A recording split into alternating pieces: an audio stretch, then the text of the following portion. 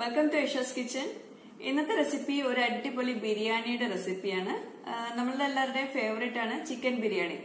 പക്ഷെ ഞാനിപ്പോൾ ഷെയർ ചെയ്യാൻ പോകുന്നത് ഫിഷ് ബിരിയാണിയുടെ റെസിപ്പിയാണ്. ചിലർക്ക് ഫിഷ് ബിരിയാണി ഭയങ്കരമായിട്ട് ഇഷ്ടമുണ്ടാവും, ചിലർക്ക് ഒട്ടും തന്നെ ഇഷ്ടമുണ്ടാവില്ല. പക്ഷെ ഈ ഒരു ബിരിയാണി ഞാൻ ഇഷ്ടമില്ലാത്തവർക്ക് പോലും ഇഷ്ടപ്പെടുന്ന രീതിയിലാണ് തയ്യാറാക്കിയിട്ടുള്ളത്. അപ്പോൾ തീർച്ചയായിട്ടും നിങ്ങൾ എല്ലാവരും ഈ ഒരു ബിരിയാണി ട്രൈ ചെയ്ത് നോക്കുക, എന്നിട്ട് അഭിപ്രായങ്ങൾ അറിയിക്കണം.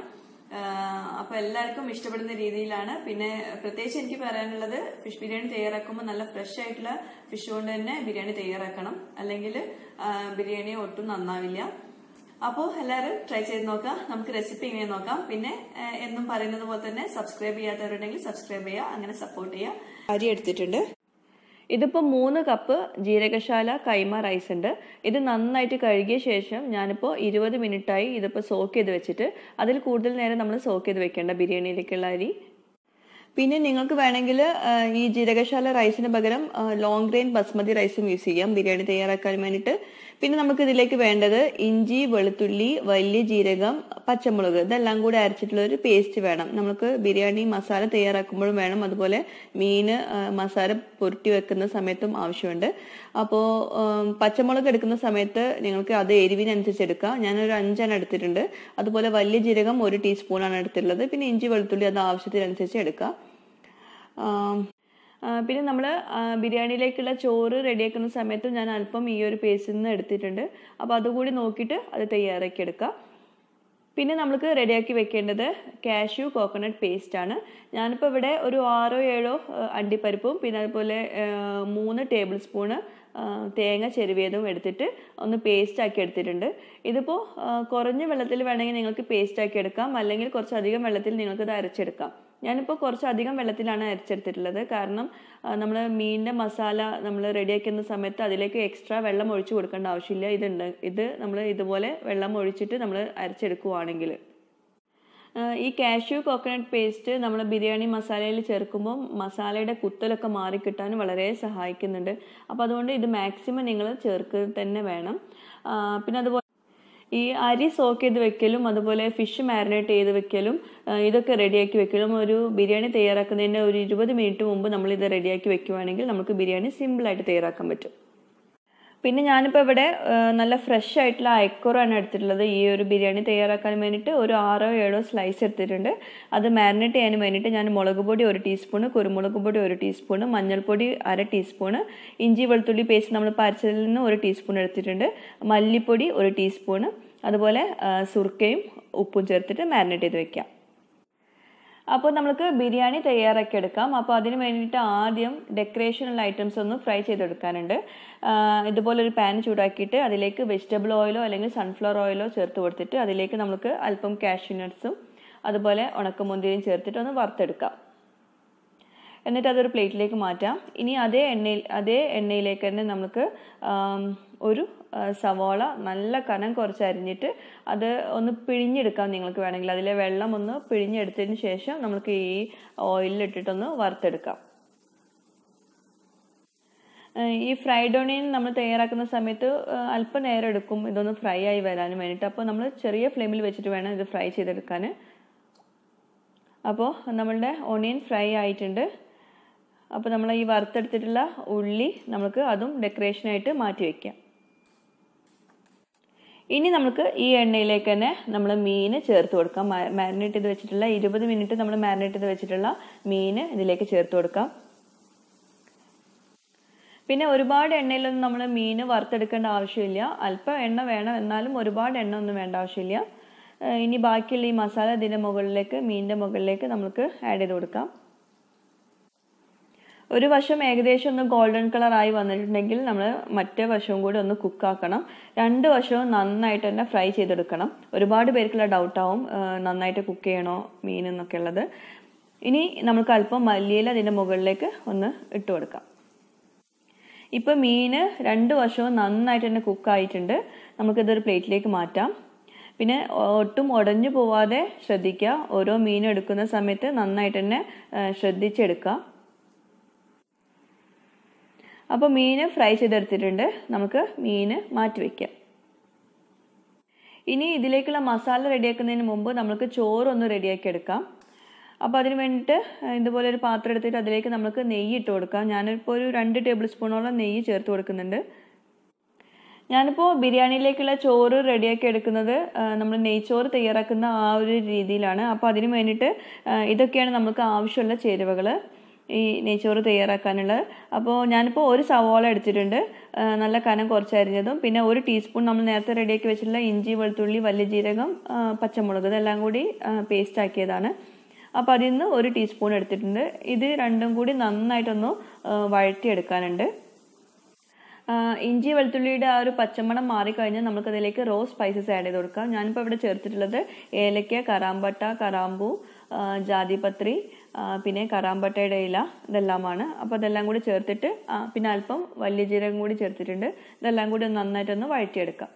അതൊക്കെ നിങ്ങളുടെ ഓരോരുത്തരുടെയും ടേസ്റ്റ് അനുസരിച്ച് ഇട്ട് കൊടുക്കാം കേട്ടോ, എത്ര വേണമെന്നുള്ളതൊക്കെ. അപ്പോൾ ഈ ഒരു ടൈമിൽ നേരത്തെ നമ്മൾ സോക്ക് ചെയ്ത് വെച്ചിട്ടുള്ള അരി ഒന്ന് നന്നായിട്ടൊന്ന് ഡ്രെയിൻ ചെയ്തെടുക്കണം. വെള്ളമൊക്കെ നന്നായിട്ട് വാർത്തെടുത്തിട്ട് നമ്മളിപ്പോൾ ഇതിലേക്ക് ആഡ് ചെയ്ത് കൊടുക്കുകയാണ്. നന്നായിട്ട് ഡ്രെയിൻ ചെയ്തിട്ട് വേണം ഇതിലേക്ക് ഇട്ട് കൊടുക്കാൻ. എന്നിട്ട് നന്നായിട്ടൊന്ന് മിക്സ് ചെയ്തെടുക്കാം. എന്നിട്ട് നമ്മൾക്കൊന്ന് അടച്ച് വെച്ചിട്ട് ഒന്ന് ഫ്രൈ ചെയ്തെടുക്കാനുണ്ട് അരി. ഇങ്ങനെ അരി വറുത്തെടുത്തിട്ടുണ്ടെങ്കിൽ അരി ഒട്ടും തന്നെ ഒട്ടിപ്പിടിക്കില്ല, പിന്നെ വല്ലാണ്ട് വെന്ത് കുഴയില്ല. അപ്പോൾ അതുകൊണ്ട് നല്ല പെർഫെക്റ്റ് ആയിട്ട് ബിരിയാണിയിലേക്ക് നമുക്ക് അരി ഇതുപോലെ ചോറ് നമുക്ക് തയ്യാറാക്കി എടുക്കാൻ പറ്റും. ചെറിയ ഫ്ലെയിമിൽ വെച്ചിട്ട് ഒരു 3 മിനിറ്റൊക്കെ ഇതുപോലെ ഒന്ന് അടച്ച് വെച്ചാൽ മതി കേട്ടോ. അപ്പോൾ അരി നന്നായിട്ട് വറുത്തെടുത്തിട്ടുണ്ട്. നമ്മൾ ചെറിയൊരു സൗണ്ടൊക്കെ കേൾക്കും, നന്നായിട്ട് ഡ്രൈ ആയി വന്നിട്ടുണ്ട്. ഇനി നമുക്കിതിലേക്ക് വെള്ളം ഒഴിച്ചു കൊടുക്കാനുണ്ട്. ചൂടുവെള്ളമാണ് ഒഴിച്ചു കൊടുക്കാനുള്ളത്. അത് പ്രത്യേകം ശ്രദ്ധിക്കുക, ചൂടുവെള്ളം തന്നെ ഒഴിച്ചു കൊടുക്കണം. നമ്മൾ സാധാരണ നെയ്ച്ചോറൊക്കെ തയ്യാറാക്കുമ്പോൾ 3 കപ്പ് അരിയിലേക്ക് 6 കപ്പ് വെള്ളമാണ് ഒഴിച്ചു കൊടുക്കാറ്. പക്ഷേ ഇവിടെ നമ്മൾ 6 കപ്പിന് പകരം 5 കപ്പ് ഒഴിച്ചു കൊടുത്താൽ മതി. കാരണം നമ്മളിത് ദം ചെയ്തിട്ട് വീണ്ടും ഒന്നുകൂടെ കുക്ക് ചെയ്യുന്നുണ്ട്. അപ്പോൾ അതുകൊണ്ട് ഒരുപാട് വെള്ളം വേണ്ട. 3 കപ്പിന് 5 കപ്പ് ചൂടുവെള്ളം മതി. എന്നിട്ട് ഇതിലേക്ക് ആവശ്യത്തിനുള്ള ഉപ്പും പിന്നെ അതുപോലെ തന്നെ ചെറുനാരങ്ങയുടെ നീരും ഒഴിച്ചു കൊടുക്കണം. ചെറുനാരങ്ങയുടെ നീര് ഒഴിച്ചു കൊടുത്തിട്ടുണ്ടെങ്കിൽ നല്ല വൈറ്റ് കളറ് കിട്ടാനാണ്. അപ്പോൾ അതും ചേർത്ത ശേഷം ഒന്ന് നന്നായിട്ടൊന്ന് മിക്സ് ചെയ്തെടുക്കാം. എന്നിട്ട് നമ്മൾ നെയ്ച്ചോറൊക്കെ തയ്യാറാക്കുന്ന പോലെ തന്നെ അടച്ച് വെച്ചിട്ട് ചെറിയ ഒരു മീഡിയം ഫ്ലെയിമിൽ വെച്ചിട്ട് കുക്ക് ചെയ്തെടുക്കണം. അത് വെള്ളം വറ്റുന്നത് വരെ കുക്ക് ചെയ്തെടുക്കണം. അപ്പോൾ നമ്മളുടെ ബിരിയാണിയിലേക്കുള്ള ചോറ് റെഡി ആയിട്ടുണ്ട്. പിന്നെ ഒരു കാര്യം പ്രത്യേകം ശ്രദ്ധിക്കുക, ഇപ്പോൾ ഒട്ടും തന്നെ മിക്സ് ചെയ്യരുത്. ഇപ്പം മിക്സ് ചെയ്തിട്ടുണ്ടെങ്കിൽ ചോറ് വെന്തുടഞ്ഞു പോവും. ചൂടോട് കൂടിയിട്ട് ചോറ് മിക്സ് ചെയ്യാൻ പാടില്ല. ഇതുപോലെ തന്നെ തുറന്ന് വെക്കുക, അടച്ചു വെക്കുകയും ചെയ്യരുത്. അതൊന്ന് ഒരു 10 മിനിറ്റ് ഒന്ന് ചെറുതായിട്ടൊന്ന് കൂളായ ശേഷം മാത്രം ഒന്ന് മിക്സ് ചെയ്തെടുത്താൽ മതി. അപ്പോൾ നമുക്ക് ഇതിലേക്കുള്ള മസാല റെഡിയാക്കാം. ഫിഷ് മസാല റെഡിയാക്കാനുണ്ട്. അപ്പോൾ ഈ ഒരു പാനിൽ നമ്മൾ മീൻ പൊരിച്ച എണ്ണയാണ്. അപ്പോൾ അതിൽ ഇതുപോലെ മീനിൻ്റെ മസാലയൊക്കെ ഉണ്ടെങ്കിൽ അതൊക്കെ ഒന്ന് മാറ്റാം. അല്പം കൂടി എണ്ണ ഒഴിച്ചു കൊടുക്കാം. എണ്ണ ചൂടായ ശേഷം നമുക്ക് ഇതിലേക്ക് ഒരു 3 സവാള ഇതുപോലെ അരിഞ്ഞത് ചേർത്ത് കൊടുക്കാം. എന്നിട്ട് സവാള ഒന്ന് സോഫ്റ്റായി വരുന്നവരെ നമ്മൾക്കൊന്ന് വഴറ്റിയെടുക്കാം. ചെറുതായിട്ടൊന്ന് കളർ ചേഞ്ച് ആയിട്ടുണ്ട് വരുന്ന വരെ ഒന്ന് വഴറ്റിയെടുക്കാം.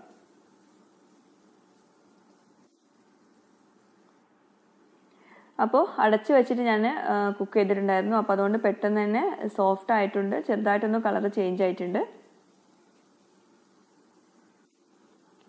അപ്പോൾ ഇനി നമുക്ക് ഇതിലേക്ക് റോ സ്പൈസസ് എല്ലാം ആഡ് ചെയ്ത് കൊടുക്കാം. നമ്മൾ നേരത്തെ എടുത്ത പോലെ തന്നെ വലിയ ജീരകം, ഏലക്ക, കറാമ്പൂ, ജാതിപത്രി, അതുപോലെ കറാമ്പട്ടയുടെ പൊടിയാണ് ഞാനിപ്പോൾ ചേർക്കുന്നത്. അത് അല്പം മാത്രം ചേർത്ത് കൊടുത്താൽ മതി. കറാമ്പട്ട ഉണ്ടെങ്കിൽ അത് ഇട്ടെടുത്താലും മതി. എന്നിട്ട് വീണ്ടും നന്നായിട്ടൊന്ന് മിക്സ് ചെയ്തെടുക്കാം. പിന്നെ ഞാൻ ചോറ് റെഡിയാക്കുന്ന സമയത്ത് വെള്ളത്തിൻ്റെ മെഷർമെൻ്റ് ഒന്ന് പറയാൻ വിട്ടുപോയി.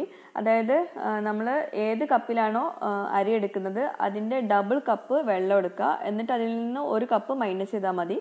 അതായത് 2 കപ്പ് അരിക്കാണെങ്കിൽ നമ്മൾ 4 കപ്പ് വെള്ളം എടുക്കുമല്ലോ. അപ്പോൾ അതിൽ നിന്ന് 1 കപ്പ് മൈനസ് ചെയ്യുക. അപ്പോൾ 3 കപ്പ്. 2 കപ്പ് അരിക്ക് 3 കപ്പ് വെള്ളം മതി. ഇനി ഇതിലേക്ക് നമ്മൾ നേരത്തെ റെഡിയാക്കി വെച്ചിട്ടുള്ള ഇഞ്ചി, വെളുത്തുള്ളി, വലിയ ജീരകം, പച്ചമുളക് ഇതെല്ലാം കൂടി പേസ്റ്റ് ആക്കിയത് ചേർത്ത് കൊടുക്കാം. ആ ഒരു പച്ചമണം മാറുന്നത് വരെ ഒന്ന് വഴറ്റിയെടുക്കണം. എന്നിട്ട് മാത്രമേ നമ്മൾ ബാക്കിയുള്ളതൊക്കെ ഇതിലേക്ക് ആഡ് ചെയ്ത് കൊടുക്കാവൂ. അപ്പോൾ ഒന്ന് അടച്ച് വെച്ചിട്ട് ഒന്ന് കുക്ക് ചെയ്തെടുക്കാം.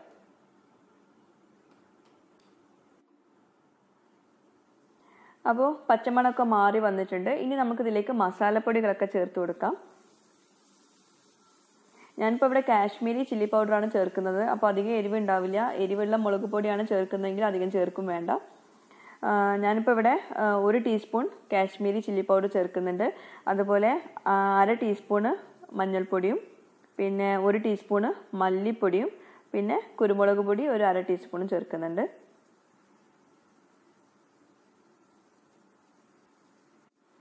പിന്നെ കൂടുതലായിട്ട് നമ്മൾ ഈ മസാലകളൊക്കെ ചേർത്ത് കൊടുക്കുമ്പോൾ മസാലക്കുത്തൊക്കെ ഒരുപാടുണ്ടാവും. അപ്പോൾ അതുകൊണ്ട് ഒരുപാടൊന്നും മസാല ചേർത്ത് കൊടുക്കണ്ട. എല്ലാം ഒരു നോർമലായിട്ട് ചേർത്ത് കൊടുക്കുക.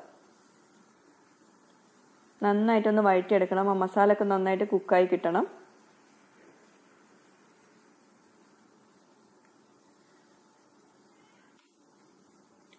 അപ്പോൾ നന്നായിട്ട് ഇതുപോലെ ഒന്ന് സ്പൂൺ കൊണ്ടൊന്ന് പ്രസ് ചെയ്തിട്ടൊന്ന് മിക്സ് ചെയ്തെടുക്കാം. സവോളൊക്കെ ഒന്ന് ചെറുതായിട്ടൊന്ന് ഉടഞ്ഞു കിട്ടാനും വേണ്ടിയിട്ടാണ്. പിന്നെ നമ്മൾ ഇനിയും കുക്ക് ചെയ്യുന്നുണ്ടല്ലോ, അപ്പോൾ അതുകൊണ്ട് സവോളൊക്കെ നന്നായിട്ട് ഉടഞ്ഞു പൊയ്ക്കോളും. അപ്പോൾ അതുകൊണ്ട് പേടിക്കൊന്നും വേണ്ട. പിന്നെ നമ്മളിതിലേക്ക് തൈര് ചേർക്കുന്നില്ല കേട്ടോ. തൈരിന് പകരം ഞാനിപ്പോൾ ഇവിടെ ചേർക്കുന്നത് ചെറുനാരങ്ങയുടെ നീരാണ്. അപ്പോൾ തൈര് നമ്മളിപ്പോൾ ഇതിലേക്ക് ചേർക്കാത്തതിന് കാരണം മീനും തൈരും കൂടി വേണ്ടെന്ന് വിചാരിച്ചിട്ടാണ്. ഫിഷ് ബിരിയാണിയിലേക്ക് സാധാരണയായിട്ട് തൈര് ചേർക്കാറില്ല. അപ്പോൾ നമുക്ക് 2 തക്കാളി ചെറുതായിട്ട് അരിഞ്ഞതും അതുപോലെ ചെറുനാരങ്ങയുടെ നീര് ഒരു 1.5 ടേബിൾ സ്പൂണും ഒഴിച്ചു കൊടുക്കാം. അത് പുളിക്കനുസരിച്ച് ചേർത്ത് കൊടുക്കാം കേട്ടോ. പുളി ഉണ്ടോ നോക്കിയിട്ട് ഇല്ലെങ്കിൽ അല്പം കൂടി ചേർത്ത് കൊടുക്കാം ചെറുനാരങ്ങയുടെ നീര്. അപ്പോൾ നന്നായിട്ട് മിക്സ് ചെയ്തെടുക്കുക വീണ്ടും. ഇനി ഈ തക്കാളി നന്നായിട്ട് ഉടഞ്ഞു കിട്ടണം. അപ്പോൾ അതുകൊണ്ട് നമ്മൾ അല്പം ഉപ്പ് ചേർത്ത് കൊടുത്തിട്ട് മിക്സ് ചെയ്ത ശേഷം ഒന്ന് അടച്ച് വെച്ചിട്ടൊന്ന് കുക്ക് ചെയ്തെടുക്കാം.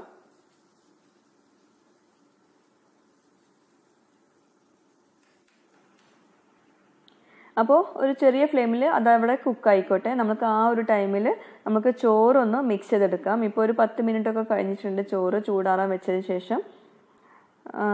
അപ്പോൾ ചോറ് നന്നായിട്ടൊന്ന് മിക്സ് ചെയ്തെടുക്കാം. ഞാനിപ്പോൾ വേറെ ബൗളിലേക്ക് ചോറ് മിക്സ് ചെയ്തിട്ട് ഇട്ട് കൊടുക്കുകയാണ്. എന്നാൽ നമുക്ക് ഈ ഒരു ചോറ് കുക്ക് ചെയ്തിട്ടുള്ള ആ ഒരു പാനിൽ തന്നെ നമുക്ക് ദം ഇട്ട് കൊടുക്കാം. അപ്പോൾ അതിനു വേണ്ടി മാത്രമാണ് ഞാനിപ്പോൾ വേറൊരു ബൗളിലേക്ക് ചോറ് ഇട്ട് കൊടുക്കുന്നത്. പിന്നെ ഇങ്ങനെ മിക്സ് ചെയ്യുമ്പോഴും വല്ലാണ്ട് ഉടഞ്ഞു പോവാതെ പ്രത്യേകം ശ്രദ്ധിക്കുക. ഇപ്പോൾ ചോറ് നല്ല പെർഫെക്റ്റ് ആയിട്ടാണ് കുക്കായിട്ടുള്ളത്. ഒന്നിനോട് തൊടാതെ അരിയൊക്കെ നിൽക്കുന്നുണ്ട്. അപ്പോൾ അതുകൊണ്ട് വെള്ളത്തിൻ്റെ അളവ് നിങ്ങൾ പ്രത്യേകം ശ്രദ്ധിക്കണം. ഒരുപാട് വെള്ളം എടുത്തിട്ട് നമ്മൾ നെയ്ച്ചോറ് കുക്ക് ചെയ്യുന്ന പോലെ തന്നെ വെള്ളം ഒരുപാട് എടുത്തിട്ട് കുക്ക് ചെയ്യരുത്.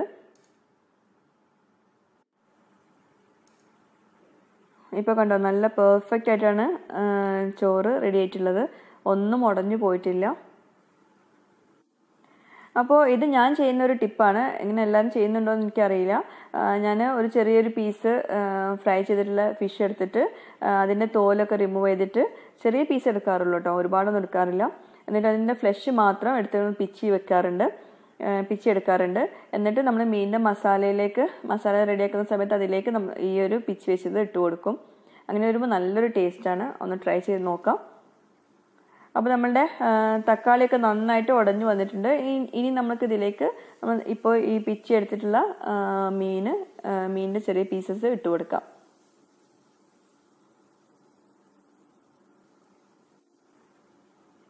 ചെറിയ പീസ് മീനാണ് കേട്ടോ എടുത്തിട്ടുള്ളത് ഞാൻ. ഒരുപാട് മീനൊന്നും ഇട്ട് കൊടുക്കണ്ട. അങ്ങനെ വരുമ്പോൾ മീനിൻ്റെ മണമായിരിക്കും മൊത്തം ബിരിയാണിയിൽ. എന്നിട്ട് നന്നായിട്ട് മിക്സ് ചെയ്തെടുക്കാം. ഇനി ഇതിലേക്ക് മല്ലിയില, പുതിനയില ഇതെല്ലാം കൂടി അരിഞ്ഞത് ഇട്ട് കൊടുക്കാം. ഇപ്പോൾ നമ്മളുടെ മസാല ഉള്ളിയും തക്കാളിയൊക്കെ നന്നായിട്ട് ഉടഞ്ഞു വന്നിട്ടുണ്ട്. ഇനി നമുക്കിതിലേക്ക് നേരത്തെ നമ്മൾ അരച്ച് വെച്ചിട്ടുള്ള കാഷ്യൂ കോക്കനട്ട് പേസ്റ്റ് ചേർത്ത് കൊടുക്കാം. ഇതാണ് ഇതിലെ ഹൈലൈറ്റ് കേട്ടോ. ഇത് ചേർത്ത് കൊടുത്താലേ നല്ലൊരു ടേസ്റ്റ് വരുള്ളൂ. അപ്പോൾ ഇത് വിട്ടു പോകരുത്. ഒരു 4-5 അണ്ടിപ്പരിപ്പ് ആയാലും മതി. ഇനി അണ്ടിപ്പരിപ്പ് ഇല്ലയെന്നാണെങ്കിൽ നിങ്ങൾ തേങ്ങ മാത്രം അരച്ചെടുത്താലും മതി. ഒരു പ്രത്യേക ടേസ്റ്റ് ഉണ്ട്. ഇനി ഈ ഒരു മസാലയിൽ നമ്മൾ ഇനി ഒന്നും ചേർക്കാനില്ല. ഉപ്പൊക്കെ നോക്കുക. എന്നിട്ട് ഇതിലേക്ക് നമുക്ക് മീൻ വറുത്ത് വെച്ചത് ഇതിലേക്ക് ഇട്ട് കൊടുക്കാം.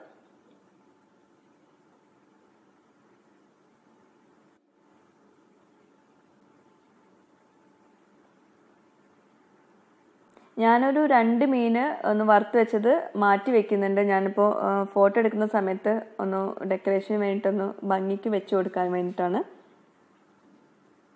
എന്നിട്ട് ഈ മസാലയിൽ ഈ മീൻ നന്നായിട്ടൊന്ന് കോട്ട് ചെയ്ത് എടുക്കണം.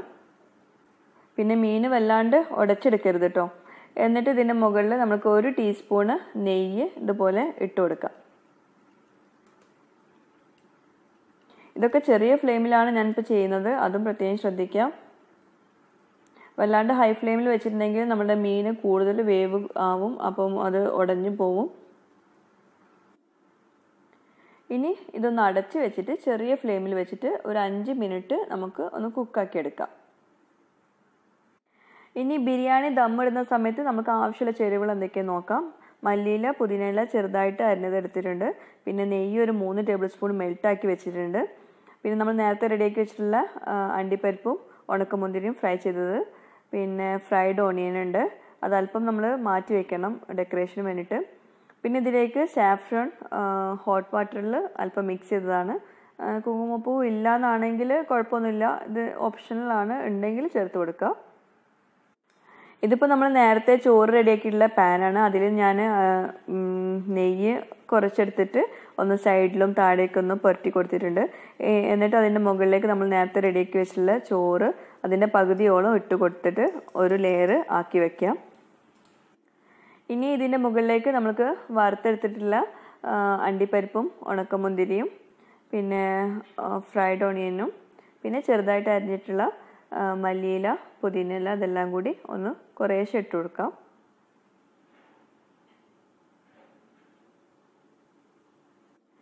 അപ്പോൾ ഇനി ഇതിൻ്റെ മുകളിലേക്ക് നമ്മൾ നേരത്തെ റെഡിയാക്കി വെച്ചിട്ടുള്ള ഫിഷ് മസാല മീനോട് കൂടിയിട്ട് ഇതിൻ്റെ മുകളിലേക്ക് ഇട്ട് കൊടുക്കാം. അപ്പോൾ ഇടുന്ന സമയത്ത് ശ്രദ്ധിക്കുക, മീൻ ഉടഞ്ഞു പോവാതെ പതുക്കെ വേണം ഇട്ട് കൊടുക്കാൻ, അതും പ്രത്യേകം ശ്രദ്ധിക്കണം കേട്ടോ. പിന്നെ ഞാനിപ്പോൾ ഇവിടെ മീനിൻ്റെ ഈ മസാല നമ്മൾ താഴത്തെ ലെയറായിട്ട് വെച്ചിട്ടുണ്ടെങ്കിൽ മീൻ കൂടുതൽ കുക്ക് ചെയ്യുമ്പോൾ അത് ഉടഞ്ഞു പോകും. അപ്പോൾ അതുകൊണ്ടാണ് ഞാനിപ്പോൾ മിഡിൽ ലെയറായിട്ട് മീൻ വെക്കുന്നത്. എന്നിട്ട് അതിൻ്റെ മുകളിലേക്ക് നമ്മൾ ബാക്കിയുള്ള ചോറും കൂടി ഇട്ട് കൊടുത്തിട്ട് നന്നായിട്ടൊന്ന് സ്പ്രെഡ് ചെയ്യുക, ഈവനായിട്ട് സ്പ്രെഡ് ചെയ്ത് കൊടുക്കുക. ഇനി നമുക്ക് ഇതിൻ്റെ മുകളിലേക്ക് നമ്മൾ നെയ്യ് മെൽട്ടാക്കി വെച്ചത് ഒഴിച്ചു കൊടുക്കാം.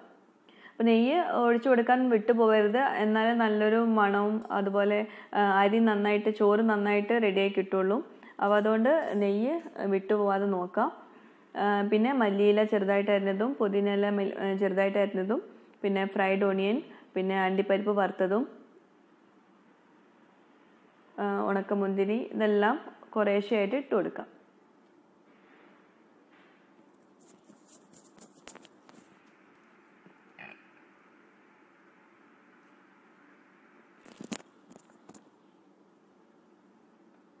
പിന്നെ ഏറ്റവും ലാസ്റ്റായിട്ട് നമുക്ക് ആഡ് ചെയ്ത് കൊടുക്കാനുള്ളത് നമ്മൾ കുങ്കുമപ്പൂ മിക്സ് ചെയ്തിട്ടുള്ള വെള്ളം ഒഴിച്ചു കൊടുക്കാം. ഇനിയിപ്പോൾ കുങ്കുമപ്പൂവിന് പകരം നിങ്ങൾക്ക് വേണമെങ്കിൽ യെല്ലോ ഫുഡ് കളർ ചേർത്ത് കൊടുക്കാം, ഒരു യെല്ലോയിഷ് കളർ കിട്ടാൻ വേണ്ടിയിട്ട്. എന്നിട്ട് നമ്മൾ എല്ലാ പ്രാവശ്യം ചെയ്യുന്ന പോലെ തന്നെ ദമ്മിടുന്ന സമയത്ത് ഇതുപോലെ സിൽവർ ഫോയിൽ കൊണ്ട് കവർ ചെയ്തെടുക്കുക. എന്നിട്ട് അതിൻ്റെ മുകളിലേക്ക് നമ്മൾ ഇതിൻ്റെ ലിഡ് കൊണ്ട് അടച്ച് വെച്ചിട്ട് ഒരു 20 മിനിറ്റ് നമ്മൾ ചെറിയൊരു മീഡിയം ലോ ഫ്ലെയിമിൽ വെച്ചിട്ട് വേണം നമ്മളിത് കുക്ക് ചെയ്തെടുക്കാൻ. അപ്പോൾ 20 മിനിറ്റ് കഴിഞ്ഞിട്ടുണ്ട്, നമ്മൾ ഫിഷ് ബിരിയാണി റെഡി ആയിട്ടുണ്ട്. നല്ല അടിപൊളിയായിട്ടുള്ള ഫിഷ് ദം ബിരിയാണി റെഡിയാക്കി എടുത്തിട്ടുണ്ട്. നല്ലൊരു ഫ്ലേവർ ആയിട്ടുണ്ടാവും നമ്മൾ തുറക്കുന്ന സമയത്ത്. അതുപോലെ സാഫ്രൺ ഒഴിച്ചു കൊടുത്തതുകൊണ്ട് ഇടയ്ക്കിടയ്ക്ക് ഒരു യെല്ലോയിഷ് കളർ വരുന്നുണ്ട് അരിയിൽ. പിന്നെ മിക്സ് ചെയ്യുന്ന സമയത്ത് നമ്മൾ എല്ലാം കൂടി ഒരുമിച്ച് മിക്സ് ചെയ്ത് കൊടുക്കരുത്, വൈറ്റ് റൈസ് മാത്രം ഒന്ന് മിക്സ് ചെയ്തെടുക്കുക കേട്ടോ. അപ്പോൾ കണ്ടോ, നല്ല പെർഫെക്റ്റ് ആയിട്ട് റൈസ് റെഡി ആയിട്ടുണ്ട്.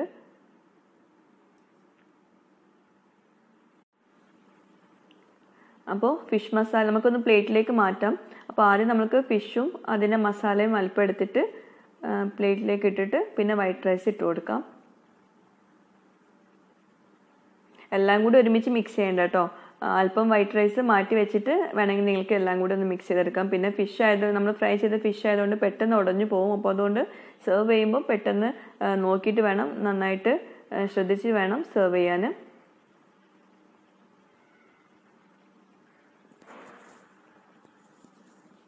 അപ്പോൾ നമ്മളുടെ അടിപൊളി ഫിഷ് ദം ബിരിയാണി റെഡി ആയിട്ടുണ്ട്. നല്ല ഫ്ലേവർഫുള്ളാണ്, അതുപോലെ നല്ല ടേസ്റ്റി ആയിട്ടുള്ള നല്ല പെർഫെക്റ്റ് ആയിട്ടുള്ള ബിരിയാണിയാണ്. എല്ലാവരും ഒന്ന് ട്രൈ ചെയ്ത് നോക്കണം. ഇനി നമുക്ക് ഇതൊന്ന് ഡെക്കറേറ്റ് ചെയ്തെടുക്കാൻ വേണ്ടിയിട്ട് അല്പം ഫ്രൈഡ് ഓണിയനും അതുപോലെ നേരത്തെ ഫ്രൈ ചെയ്ത് വെച്ചിട്ടുള്ള ഫിഷ് ഞാൻ മാറ്റി വെച്ചിരുന്നല്ലോ, അതും ഇട്ട് കൊടുത്തിട്ടുണ്ട്. ഫൈനൽ ഫോട്ടോ എടുക്കാൻ വേണ്ടിയിട്ടാണ്. അപ്പോൾ എല്ലാവരും ഒന്ന് ട്രൈ ചെയ്ത് നോക്കുക. എന്നിട്ട് നിങ്ങളുടെ അഭിപ്രായം അറിയിക്കണം കേട്ടോ. Thank you.